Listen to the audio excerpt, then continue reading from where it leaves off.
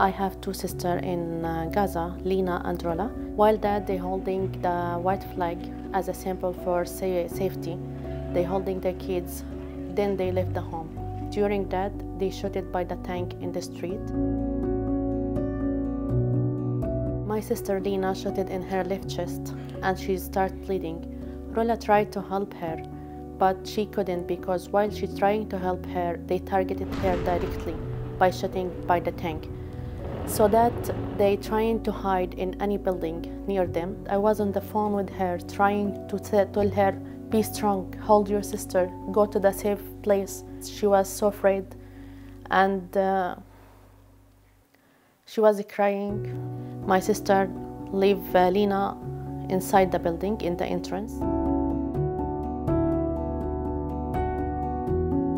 Majid is only 9 months and Muhammad is only 4 years. They don't understand anything. They have no water, no electricity, no food. They are hiding in a building that they don't know. She's always asking me, why not lifting your husband and come to live with us in Gaza and let your kids live with my kids and to be together, go to school together. This is all her dreams.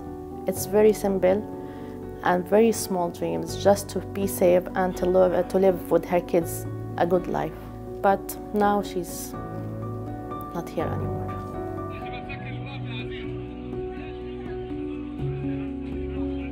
After a lot of trying with the Red Cross, the ICRC, the ambulance, the hospitals, all the institutions in Gaza, they said no one can reach this area because it's a military closed area for Israeli soldiers. My family are now surrounded in a building which they don't know, no one can reach them. So I ask anyone who has a capability to take them to a safe place to help them do that, please. I need someone just to go there, take them from the place they are in now, which is very dangerous. The tanks around them from everywhere.